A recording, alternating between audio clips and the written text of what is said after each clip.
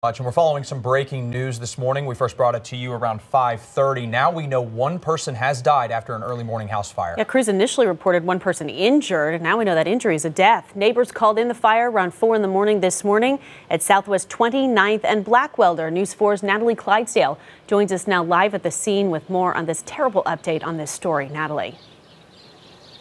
That's right, Allie and Austin. Horrible news this morning. One person was found inside this house and taken to a hospital where she later died. The fire is out, but investigators are still here. Here's some video from earlier. We're told homicide investigators are on their way here, which is standard procedure when someone is found dead in a fire. The fire started around 4 o'clock this morning, and officials say a neighbor called it in after smelling smoke. The neighbor said she knocked on her neighbor's door, but the woman did not answer. It's not clear exactly what started the fire. We're still waiting for investigators to get back to us on that, but we'll keep you updated and bring you all of the latest. Allie, Austin, back to you.